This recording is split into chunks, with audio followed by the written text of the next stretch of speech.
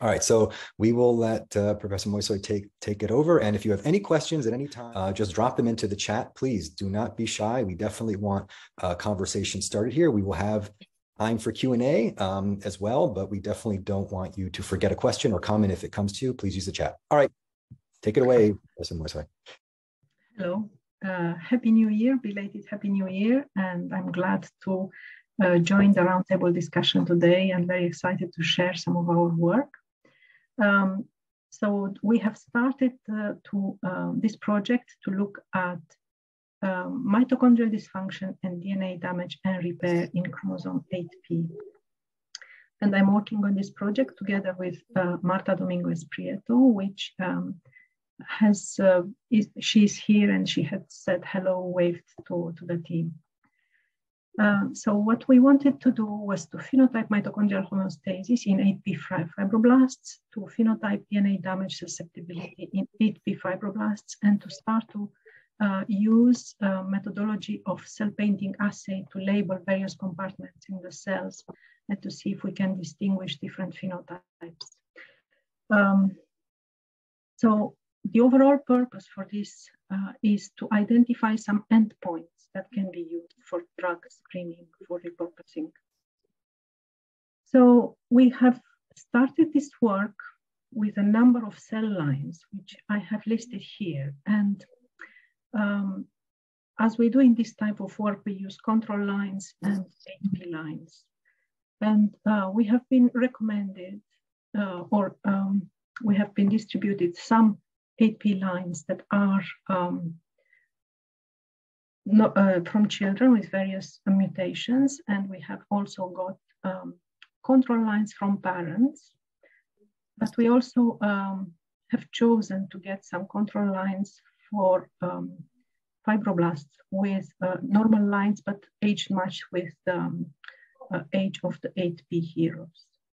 So that kind of introduced a layer of complexity in the way we analyze the data, and we have had a number of discussions with the team on how would be best to group this analysis. So we ended up with two types of analysis, one in which we have the 8p line compared with the parents, and one in which we have several 8p lines, 4 of them, compared with age-matched control from children that have no chromosome mutations.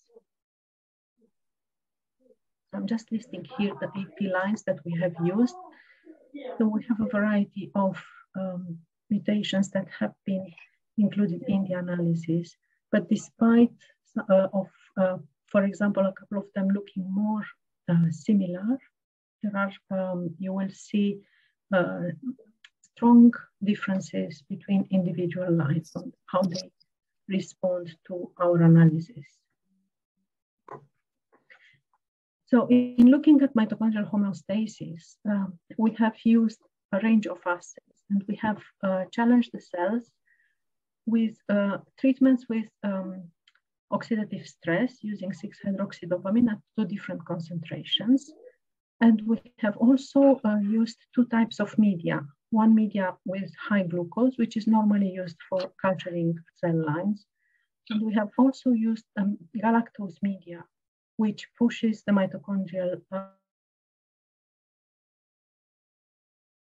homeostasis, mitochondrial respiration towards an oxidative phosphorylation phenotype in the process of ATP production. And we have looked at various parameters in this analysis. 2 that we are going to discuss today are cell viability with an MTT assay, and we have also looked at ATP levels. We have taken data for mitochondrial membrane potential and also for accumulation of oxidative species, but these are not analyzed yet. So by using 2 types of media, we also we introduced another layer of complexity in the analysis. So because of the numerous cell lines that we have, the different types of analysis and the 2 different types of media, we ended up with quite a lot of data that we need to look at quite carefully in order to draw conclusion for the type of interpretation that we want to get. So in the high glucose media, the assay of challenging the cells with oxidative stress and analysis of survival and ATP levels did not show very strong differences in terms of viability and ATP. However, we noticed that in the viability assay, the ATP line seems to have a bit more resistance to cell death. And also comparing with the father, the mother cells are also showing a bit of resistance in the cell viability assay. But we couldn't see any changes in the ATP levels. In the comparison of the ATP lines with HMASH controls, we didn't see any changes in the MTT survival assay, but we have seen that there is quite strong variability between the ATP lines themselves. So some of them appear to have stronger resistance to cell death.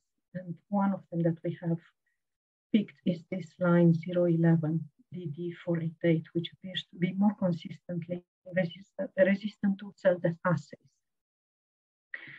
And that has been consistent for the two concentrations of 6-hydroxydopamine that we have used.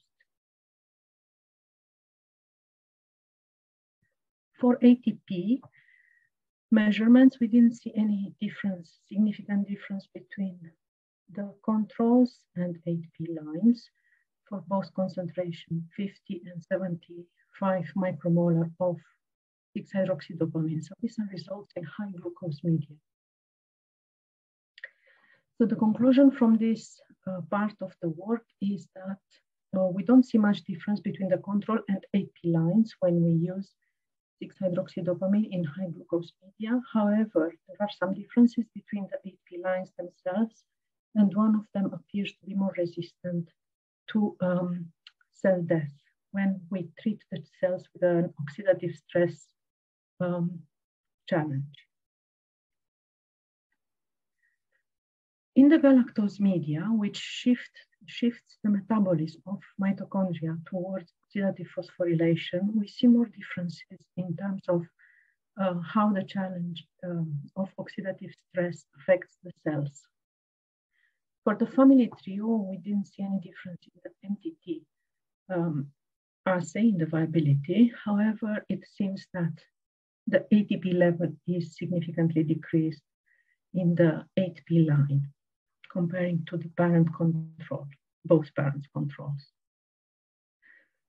Also in the galactose media, when we compare the ATP lines to the HMASH control, there is a difference between the ATP lines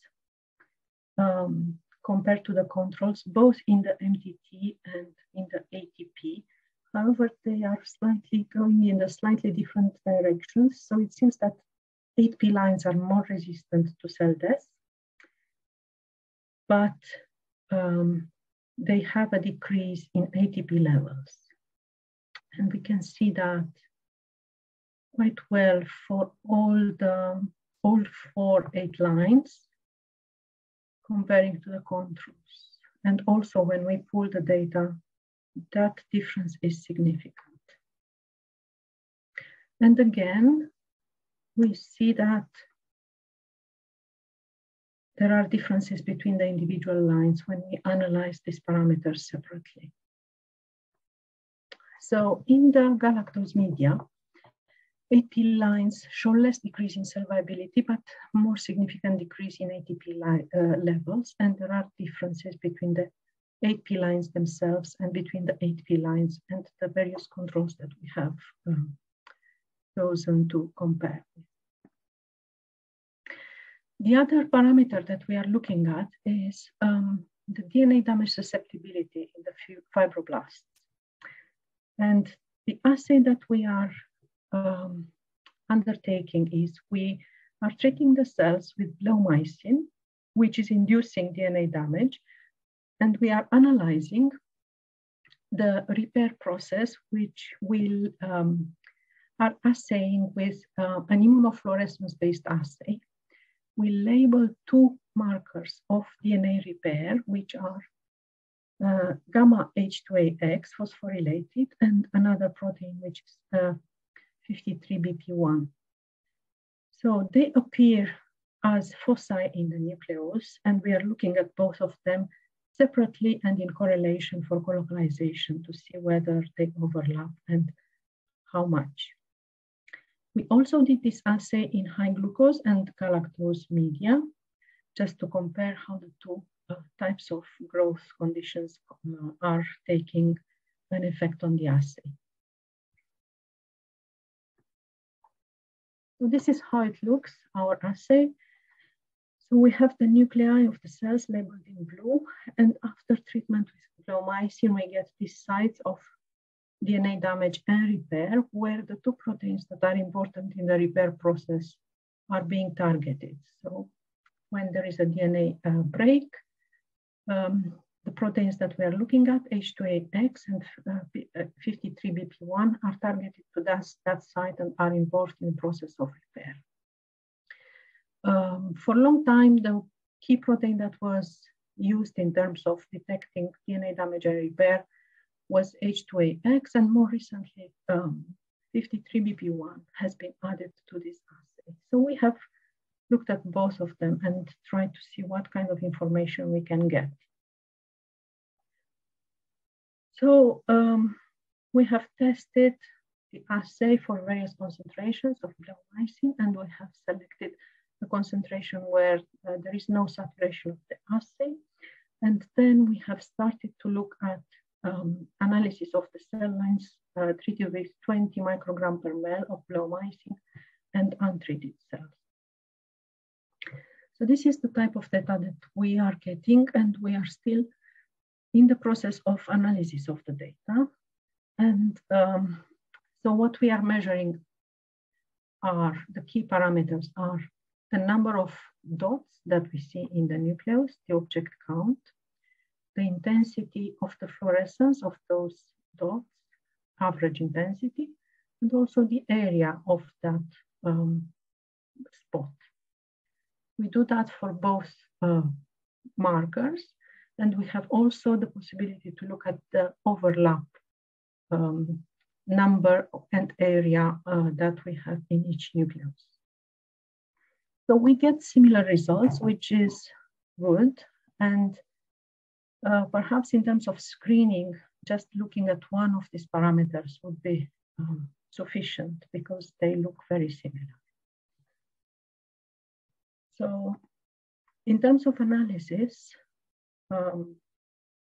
because this is still work in progress, I'm showing you how we can distinguish between the different lines. I'm not sure if some of the graphs are covered by.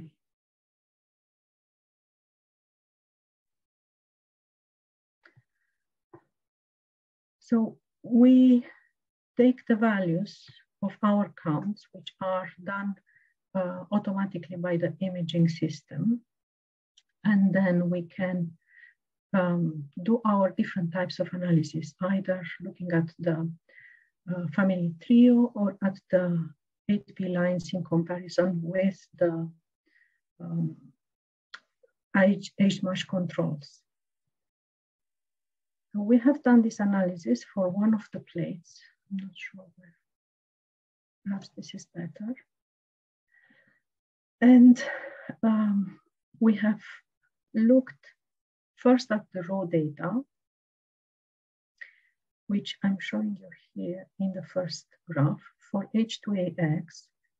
And we have seen that the 8P lines accumulate more DNA damage after the treatment with bleomycin.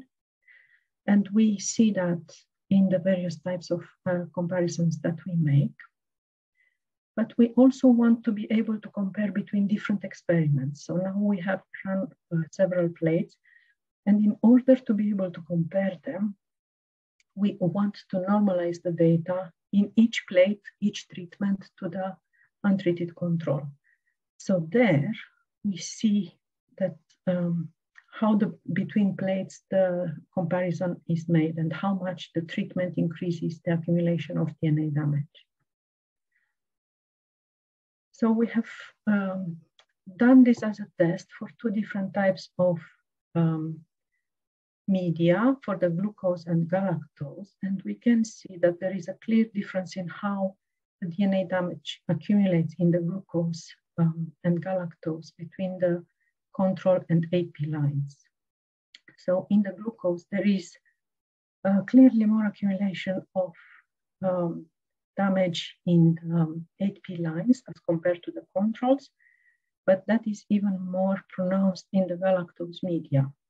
And interestingly, in the galactose media, we see a lot more variability between the AP lines and controls and between the lines themselves. So we have a few more places to analyze to complete this assay, and then to be able to conclude on how each individual line behaves. We have also looked at some of the transcriptional level for a number of stress signaling markers. And we had in mind to look at ER stress markers, mitochondrial stress markers, and integrated stress response markers. And for the moment, we have only done transcriptional analysis in cells untreated. Also, I have to mention that this assay is done in high glucose media, and we didn't do yet a galactose analysis. So we were expecting to see an increase or a higher level of stress markers in the AP lines, but the results are actually the other way around a little bit, both in the family trio comparison and in the AP lines versus age-matched control comparison. So for the family trio, so the ER stress markers are BIP and CHOP.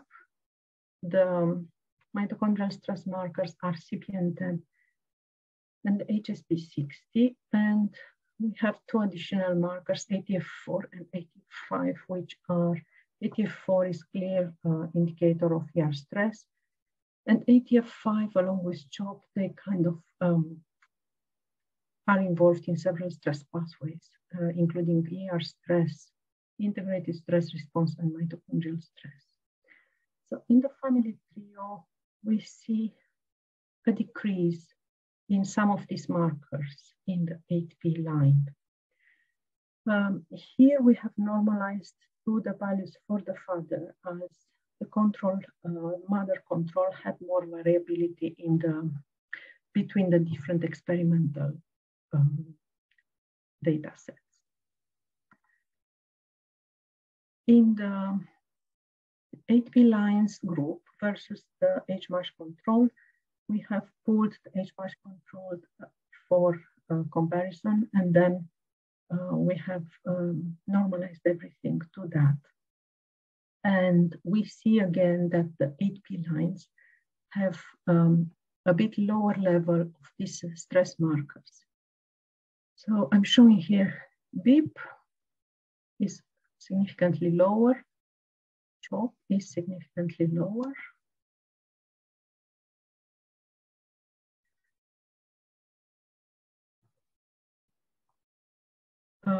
CPN10 and HSP60 are also significantly lower.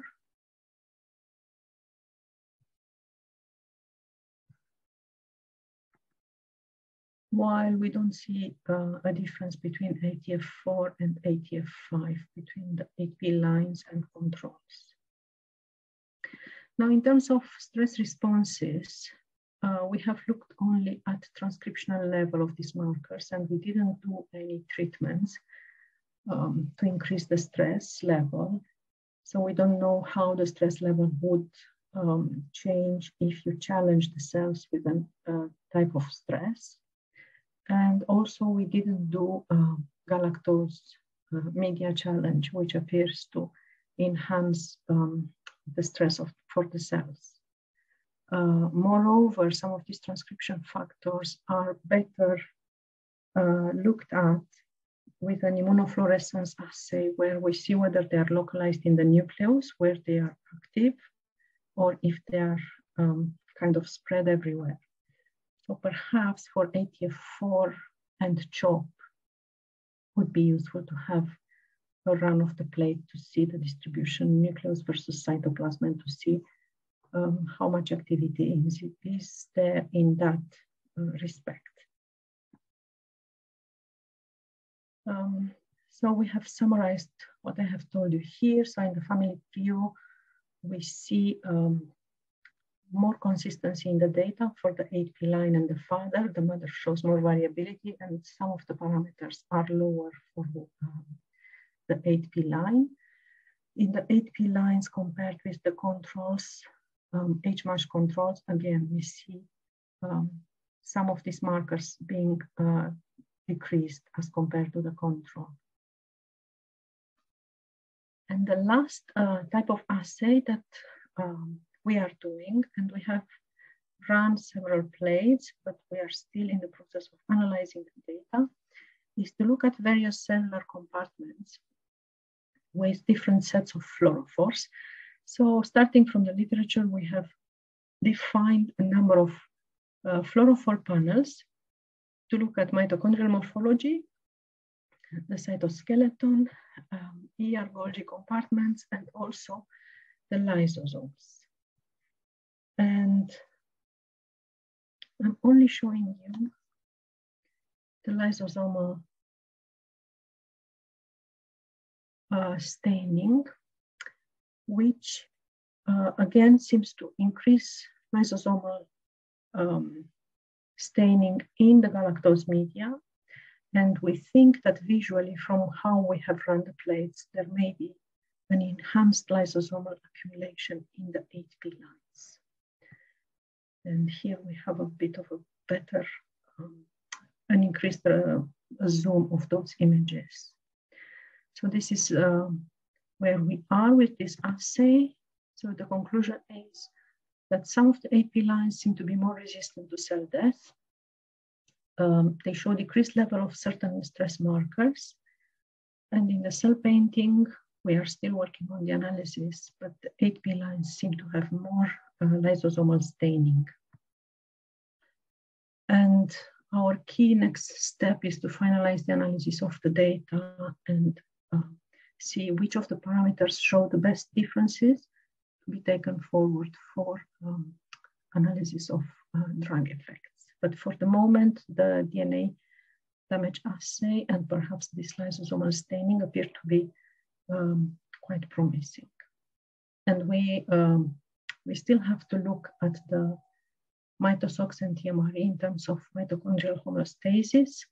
And here there may be a number of interesting facts that can bring up more details about mechanisms involved and how this behave. Thank you. Thank you, Nicoletta. So let's now maybe have a smooth transition maybe to Professor Muotri, if you don't mind giving us a brief recap, and then I'll come back in and start out the question and answer period. So if you have any burning questions right now for about the fibroblast data you just heard, please drop them in the chat so we can return to them. But I want to now kind of give you a different perspective from sort of a very different cell type and a sort of different focus here in terms of more disease modeling than drug repurposing immediately. But Professor Muotri, please take it away. All right. Thank you, Ethan. Thanks, everybody. Yeah, so this is a brief update on where we are on this project. And just to keep everybody on the loop, let me step a little bit back and explain a little bit what is the model system that we decided to work on.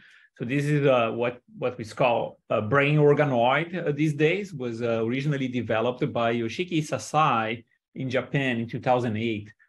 So it's kind of an old technology, but has been gaining momentum over the past years.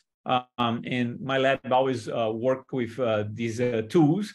And basically, this is a recreation of the human nervous systems in vitro using human pluripotent stem cells. Pluripotent stem cells are the ones that can differentiate or specialize in different tissues of the body, including the brain. So my lab is expertise is on defining protocols protocols to create better models of the human brain. And the beauty of this model is that it recapitulates early stages of neurodevelopment, basically fetal first, second trimester of gestation plus postnatal stage. So that's the time frame that we have here. And so in this original publication, you can see already the formation of the cortical plate very nicely, meaning that the cells are able to self-organize alone. So we investigators, we just need to kickstart the process, and then the cells will do it by themselves, which is really cool. It suggests that everything is genetically pre-programmed to do. So we don't have to tell each cell where to go. I mean, they just, again, together, they do it by themselves.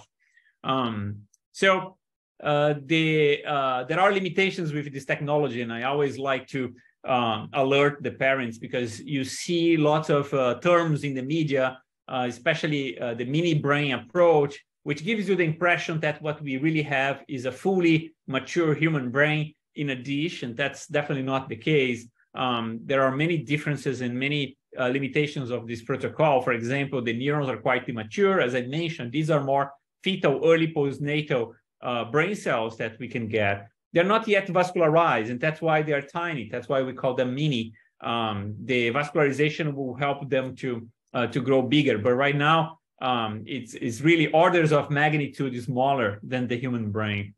We don't have all the cell types represented because we are missing signals that we don't know how to recreate in a dish. And even the ideal conditions to keep these organoids alive has not been fully optimized yet. And of course, there are ethical questions that down the road it might become more relevant, but not now. All right, so once we have that, this is the protocol that I'm using, and I was using the iPS cell lines that were derived from the trio, mom, dad, and the proband, carrying the 8p alteration. We have these pluripotent stem cells. We dissociated the cells into single cells, so each dot here is one individual cell line, and then we neuralize them by adding factors that induces them to differentiate in specific brain regions. Here we choose the cortex. The cortex is in your frontal brain here, and is the region responsible for cognition. It's heavily implicated in intellectual disability and autism. That's why we like to focus in the cortex first, but we have protocols to make other brain regions as well. So once we neuralize, the cells now know that they want to become cortical brain tissue. We stimulate their proliferation by adding growth factors such as FGF and EGF. They responded to that by inducing the proliferation. So we see a high-speed increase of the size of these tiny balls here. And after like 2 weeks, we just remove these growth factors and we let them mature. So they do it by themselves. Again, I mean, we are just manipulating the factors that we have in the media. They are all floating in 3 dimensions. And any family who wants to come and visit the lab and check it out how we do it, you guys are welcome. And so, I mean, just here, it's clear that you start from single cell and you end with this bulk sphere here that contains about 5 million neurons in there by the end of 3-4 months. So this is the size of a bee brain and has the complexity that mimics the early preterm baby brain if you keep them maturing for a long time. Some people ask what kind of cells you have in there. So let me show you the anatomy first. You have a ventricular zone. This is a cross-section of one of those balls with 5 million neurons. A cross-section will show that you have ventricular zones. We call those rosettes. The progenitor cells are surrounding these rosettes.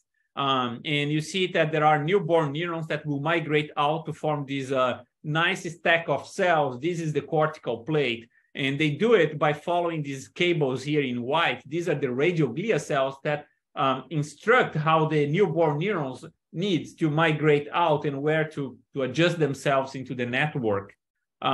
So the reason why they are tiny, it's because after several months, the nutrients that comes by diffusion can no longer reach the center of the organoid and could not stimulate the progenitor cells to produce more neurons. So we are working on a vascular system now that might make them increase the number of cells and increase in size as a consequence. But right now, most of the protocols lack this kind of vascularization. So they are tiny balls.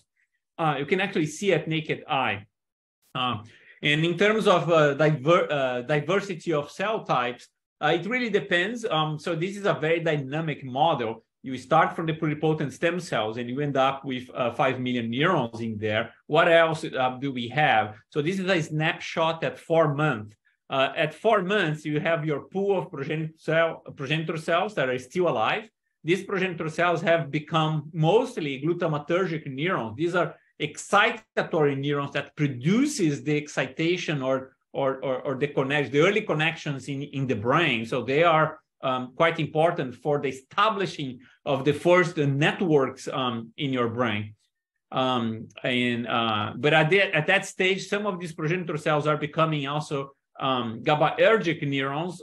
This is a discrete pool of GABAergic neurons. They're showing the markers of GABA. So GABA is a inhibitory neurotransmitters that will tone down and start shaping how these networks behave, adding more complexity to the system. At that stage, we also have the generation of glia cells, mostly astrocytes. So the astrocytes are the ones that are going to help the neurons to form and establish strong synapses, and is going to help to shape this network as well. So this is all happening at 4 months. In the beginning, we just have progenitor cells and glutamatergic neurons. And that's important because the data I'm going to show you, it's mostly between 1 and 2 months. So we are not talking about glia cells. We're not talking about inhibitory neurons. We're talking about progenitors and glutamatergic neurons at that stage. You might have the markers for other cells, but not yet fully differentiated. All right, here's my quick update. As I mentioned, we have organoids at 1 month and we have organoids at 2 months. And there are several things that we are doing. I'll mostly focus on the initial observations at 1 month. We now have collected organoid up to 9 months of the trio, and we are doing like the complete analysis to understand better what are the dynamics during this time frame. But here we are looking mostly at analysis of the morphology of the organoid, as well as the type of cells that they are producing, spontaneously producing. This is how they look like: 3 days organoids, 15 days organoids, 30 days organoids, and 60 days organoids. So you can definitely see that they start with small spheres, kind of heterogeneous in nature, but they will become more and more homogeneous, and the size of the spheres are growing over time, suggesting that there are more proliferation happening at this stage. So some people might catch that there are slightly differences in size here, but the human eye is not really good at these small differences. So that's why we quantify. And here is the diameter of each one of these organoids. So if dot in these graphics are coming from 2 batches of organoids, and each one represents 1 organoid. So J1 and J2 are the parental cell lines, and J3 is the proband. And there are slightly different between J1 and J2, and also like a strong differences compared to J3 at 30 days. If you just let this go 1 more month, the differences becomes clear, and these differences will remain more or less constant throughout the entire 9 months that we kept the organoids. We definitely observe a more severe phenotype or smaller spheres in the proband compared to the other 2. So small organoids can mean different things. It might mean that the cells are not proliferating, so the cell cycle might not be ideal, or the cells are dying, so we might see like more cells dying, or the cells are having like an early differentiation, so they are differentiating in something else that does not belong to the organoid. So there are many reasons why an organoid is smaller compared to the controls. Some people like to say that these might mimic small microcephaly or the size of the brain. We do see that correlation in some cases, not always. Remember, this is just the cortex, it's not the entire brain. So we're just talking about the cortical formation here. So we look into proliferation. And the proliferation, I mean, doesn't seem, at least for this method here, and I'll tell you about some of the limitations of these methods. They are pointing to kind of a same number of cells that are proliferating between 80 and 90%. And this is according to previous work in my lab. This is normal. This is what we normally see in the organoids as well. So here we start looking at cell death. We're looking for markers of apoptosis and necrosis as well. So here is in this lower back here is the health cells, and here you have your necrotic cells, and here your early apoptotic cells. So here we have J1 showing a little bit more apoptosis compared to controls, compared to J2 and J3. But again, I mean, in these early days, I mean, we have lots of variations. It's more relevant when you look at later time points. So this is 60 days. 60 days, then we start seeing a little bit more robust cell death in J1, in J1 and J3 compared to J2. Again, it's still not like a lot, cannot really explain the differences in the organoids, but it might give us a hint of that there are definitely some cells dying there.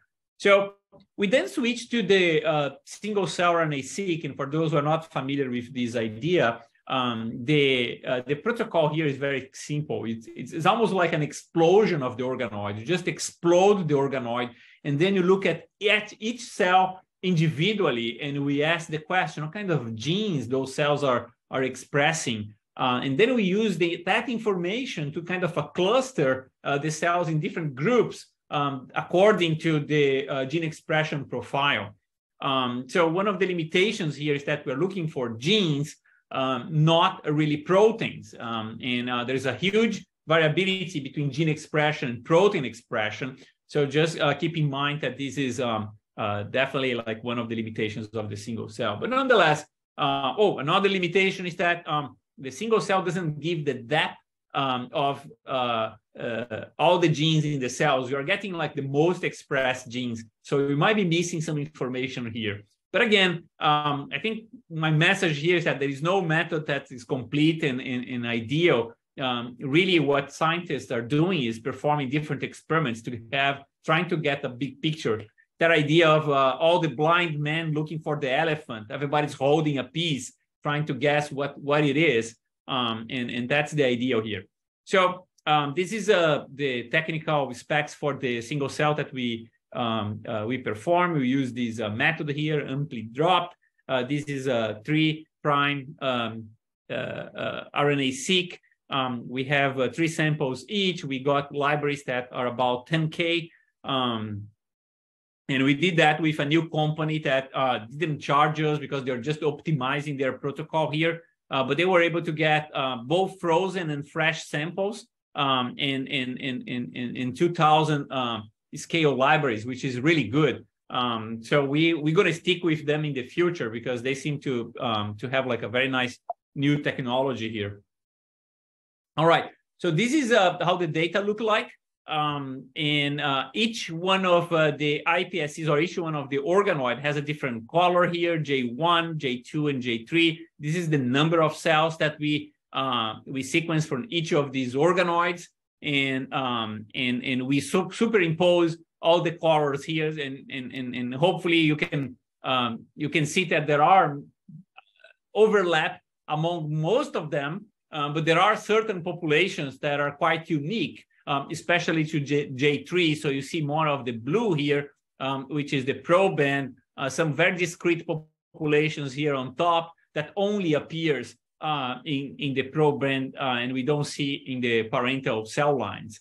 So these are the expression of some of these markers. And as we expected for 1 month organoid, what we have is more markers for proliferation. These are SOX2 positive cells, PDA1, VGF, again, suggesting that mostly what we have there are vimentin. These are progenitor cells that would become something else, most likely neurons, because we already see like a population of MAP2 here, which is an early marker for neurons. But again, we are looking for differences. What's unique among the proband? And here on my top right here is just the distribution of these different cell populations among the trio. So this is the conclusion that we have. In agreement with the idea that the organoids at 1 month are the ones that are mostly fully full of cells that are replicating. So we have these markers that are markers for early neuroprogenitor cells. Low number of neuron cells, for example, DCX, which is newborn neurons. But there are early signs of glutamatergic identity, which is something that I mentioned to you. Most of these newborn neurons will become excitatory neurons. We have abundance of dividing cells, but there are, I mean, the single cell already picked up some differences between the different clusters. And the father and mother has like 2 times or 3 times more dividing cells than the proband. So something that we couldn't observe really clearly on the facts, maybe because it was too early, but by gene expression, we already see like a more significant alteration. And of course, I mean, the SOX2 are the dominant cells. All right, so in the proband, these are things that we see early on that requires validation, of course, but we are following up on a longitudinal analysis. A fewer fraction of the dividing cells, which might explain why the organoid turns out to be smaller than the controls. And these fractions of, we call them oligodendrocytic population. It's the cluster 15. If I go back, the cluster 15 is it's in here. This partially oligo-like cell type. Oh. And we are not 100% sure that they will become oligodendrocyte. This is not what we meant. It's just that they are expressing some of the same markers that oligodendrocyte cells are showing. And we have like a slightly higher fraction of radioglia cells, which are the ones that I told you that help the migration of the cells. They seem to be a little bit more differentiated than what we like to see, suggesting that, well, maybe some of these progenitor cells are having like an early differentiation or becoming something else that are not supposed to be there. For example, an early population of oligodendrocyte precursor cells. So this is the picture that we have now. It's only when we have the longitudinal analysis with other time points that we will be able to follow up each one of these individual populations to see if they remain as it is or if they become something else, something more dramatic, or something that we can recognize as unusual or unique to the proband compared to the controls. All right, so that's my update, and I'll stop sharing here. Fantastic. All right, so I know we've got about 13 minutes. There's so much that was presented. Obviously, we could spend a lot of time on both presentations, but maybe to get things going, I want to say first off that in the chat, if you are interested, for the families, if you are interested in volunteering skin samples so that the AP fibroblast collection can grow, I dropped into the chat that you should reach out either in this channel, or if you want to reach out privately, please reach out to Bina, and we can try to see if we can increase the number of cells in the bank, the biobank. But I also want to just maybe quickly remark that I'm trying to look at my notes here, but I think there was some phenotype where the paternal and the proband, I think, look more similar to each other than the maternal and the fibroblasts, and looked like there was a readout where that was also true in the organoids. So even though obviously brain organoids and skin fibroblasts couldn't be more different, I'm already noticing that there's something there that maybe means nothing, but at least there's something interesting the way the family trio sort of plays out in these very different model systems. But I have some more specific questions that I want to open up to the audience here. Anyone can please just jump in and kick it off, either questions to Nicoletta or to Alysson, either about the fibroblasts or the organoids. Please get it going. Otherwise, I have a list of questions I can also use to spur conversation. But I want to open up to anyone else who wants to jump in first. So I actually have the same general question for both of you, which is that whenever you work with these cell lines, and this is something that we think about too, there's even with the same genotype, there can be a lot of variability from line to line. And so I'm wondering, with the specific assays that you're doing, how much variability do you see between your controls, and how does that compare to the variability that you see from the 8P to the other ones? And ideally, how many sort of clones of each, say, fibroblast line or 8P line would you be doing, or is feasible to do? Thanks. Thank you for the question. Yeah, I think one of the issues is indeed the individual variability. And we have seen that there is variability between the 8P line and the parent's control. And there is also variability between the 8P lines themselves, and also between the controls, age-matched controls that we have used. And that's why 8P lines that we have got gave us probably enough data points to get some of these assays showing a significant difference. So if we see some consistent difference between the 8P lines and the age-matched control, then that is an assay that can be taken further for screening, for example. So just to follow up on that, I guess what I'm also wanting, these 8P lines, and we're working with some of these in iPS cells, they can have very different genotypes, right? And you might, I don't know why we would necessarily expect to see, say, consistent phenotypes between deletions and duplications, for example, or things like that. So on the one hand, I would hesitate to throw away phenotypes that are different between that are not consistent across 8P lines, because maybe they will turn out to be consistent for a subset of genotypes. And on the other hand, I think, I would worry about, just for a given genotype, like how many times are we measuring different clones of the same genotype to see what the variability is there? Well, for the fibroblasts, some of the experiments, we have repeated them between 3 to 5 times to get enough data to make sure that our comparisons are significant or not. And I think you're right that because of the individual variability, where do we draw the line of what you select in terms of an endpoint? But I think that if we want to look at screening, perhaps we want to have an endpoint that characterizes more than one line, because we have the possibility. You can always just look at one single line, but then you need to think about what your controls are. So if you take the controls as parents, then there is the variability of the parents. If you take the controls as age-matched controls, you have seen that there is variability between those as well. So I think it depends a little bit on how you want to approach. And I think for a screening purpose, having an endpoint that characterizes more than one line is perhaps a good point to start. But that's my view. I agree. I think, Ari, was part of your question also just like the intrinsic variability between like even technical replicates of the same sample? It seemed like in some of the experiments, there was just a larger variance of a sample. And is that a function of the aneuploidy or of the cell line? Because we didn't seem to see that in the controls necessarily. So was that partly what you're getting, Ari, as well? Or? Yeah, but I mean, beyond technical replicates, from what I understand and also what's been available to my lab, there's only one cell line for each genotype, right? So you may, even if you do technical replicates and you find, okay, these are bang on the same, we can do this assay really well.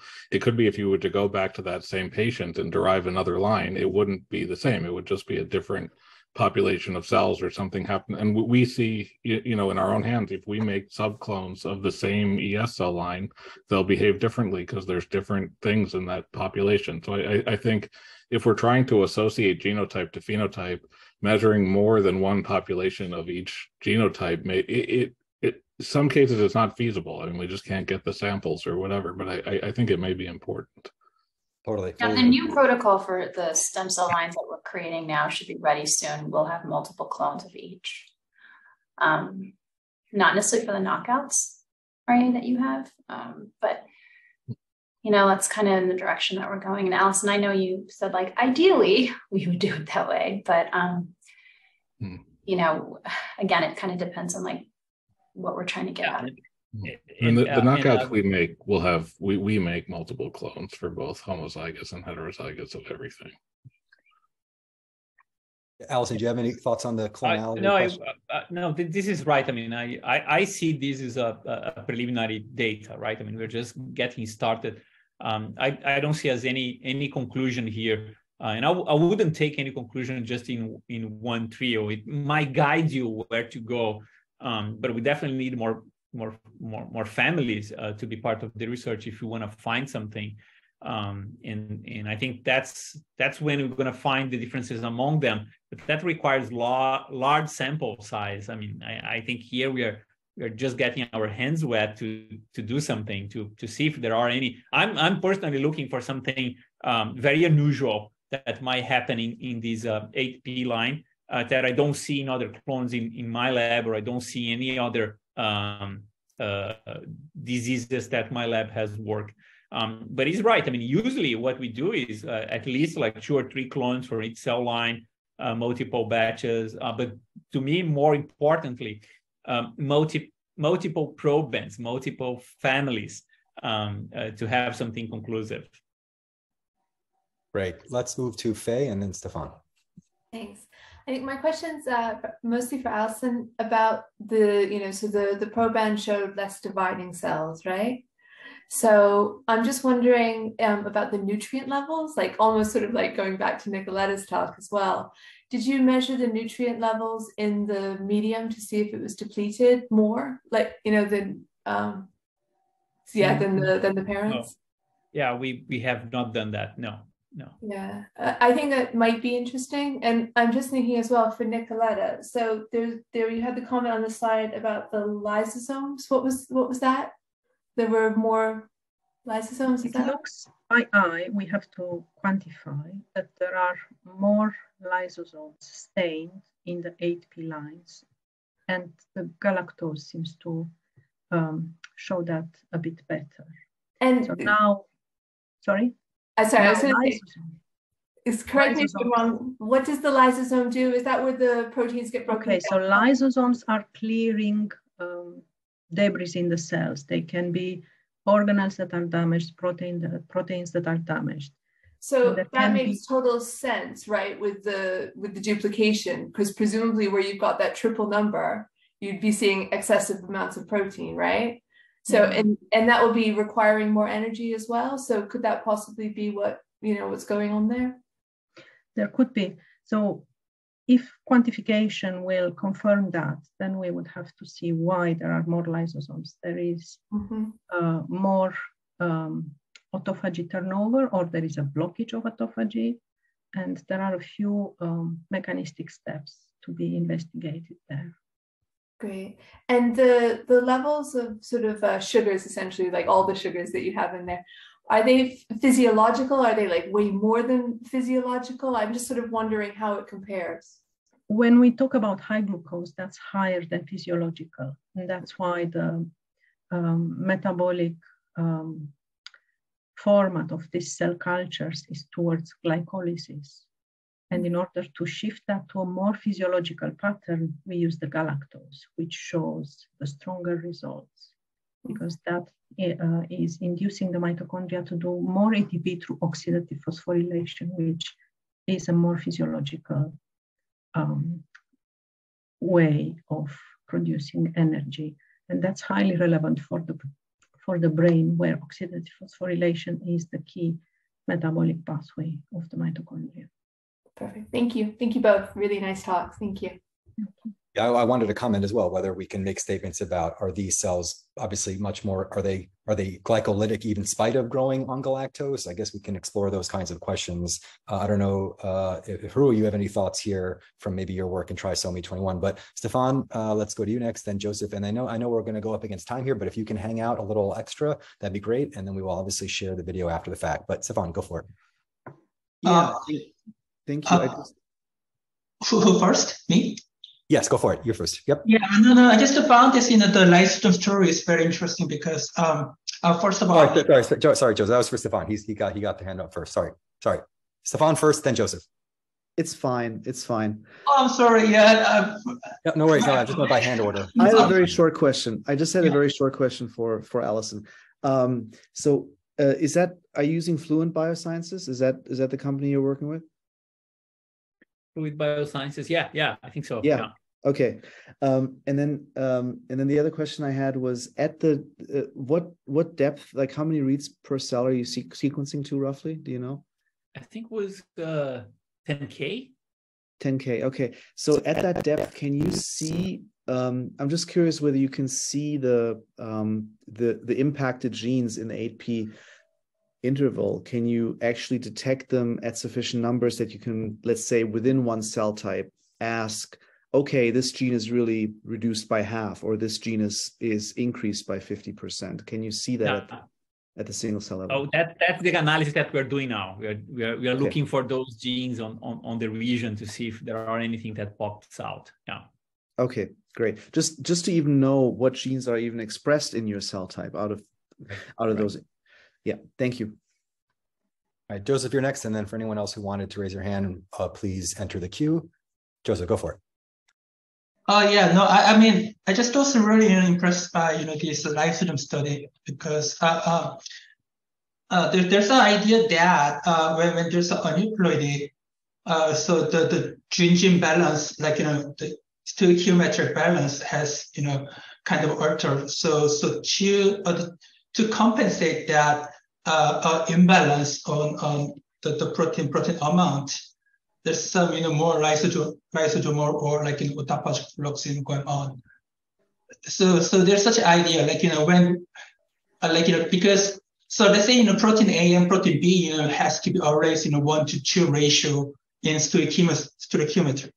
And then if there's a aneuploidy, then the ratio could be altered. So there might be more waste because of there's some, protein components that does make, the one-to-one matching. So to deal with that, the waste, there's some kind of, autophagic plus, going on, which is quite common for cancer, but I'm not sure about this case.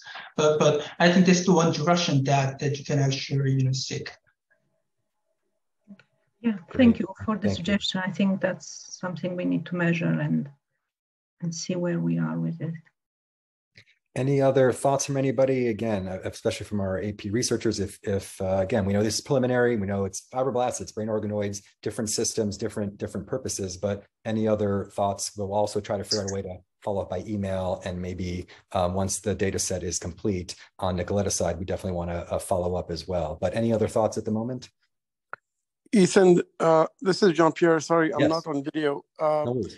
I put a question in the chat, and I was asking whether in either working on the fibroblast or working on the organoids, has there been a differentiating test between only the cell lines that are inversion, duplication, deletion versus the other 8P lines? Because I think, yeah. Go ahead. Yeah. Thank you for the question. I think, that's a very important point. We have seen that there are differences between the 8P lines, but we have not correlated yet the distinct type of inversion, duplication, or deletion, the mutations, with what we have seen in terms of the phenotypes in our assays. But this is going to be part of our analysis towards the end when we have got all the data cleared through, let's say. All right, because there may be another second correlation that you might want to consider, which is in the case of inversion, duplication, deletion, it might be much more correlated with the mother line than the father line, just because of how it's created genetically.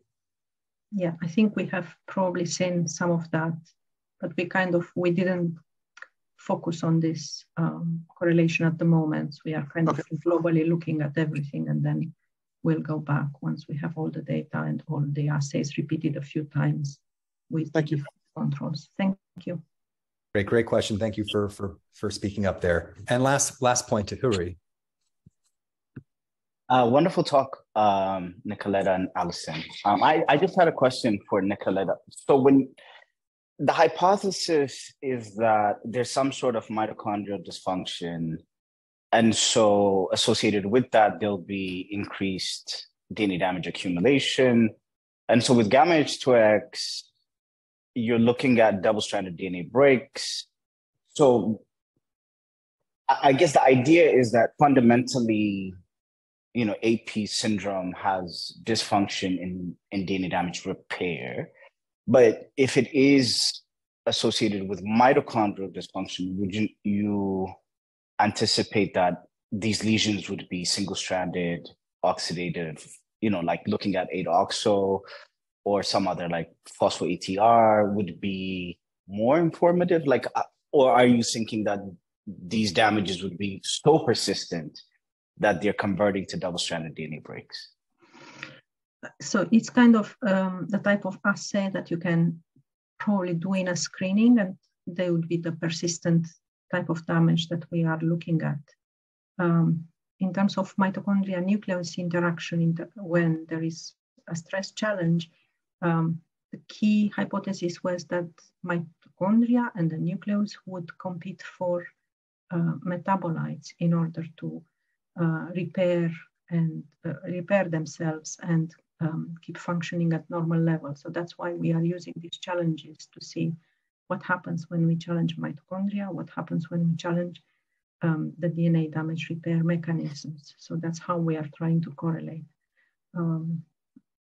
We didn't really look at single-strand breaks yet, but we are going to look at oxidative stress from a global cellular point of view and from this mitochondrial point of view with mitosocs, and see how that plays into the different types of challenges. Yeah, which is super interesting because for us in Down syndrome, we see a very cell type specific oxidative stress. So we've done COMET on induced pluripotent stem cells and neuroprogenitor cells. And we don't really see increased double-stranded DNA breaks, but what we do see is increased oxidative DNA lesions and single-stranded DNA breaks. And we confirmed that with phospho-ATR, and we see that this sort of, mitochondrial dysfunction, DNA damage associated with starts at a very specific cell type.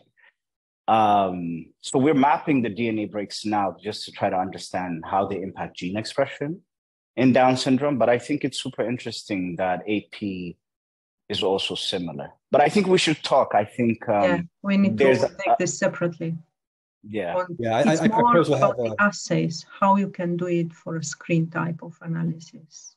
Yeah, I propose that we have a separate sort of conversation, maybe off of the roundtable series, where maybe we have a smaller group that's focused on these cell assays and translating to repurposing our other screens, because I think you definitely have a lot of knowledge there, Harui, that we could spend a lot of time diving into. But yeah, let's follow up separately. But thank you everybody for joining. I know we're over time. This will be shared over the YouTube channel. And Bina, any last words to you? All right, that's a thumbs up, meaning it's a wrap, folks. Thanks everybody for joining again. We'll see you at the next roundtable. And we Thanks for everybody. we very much appreciate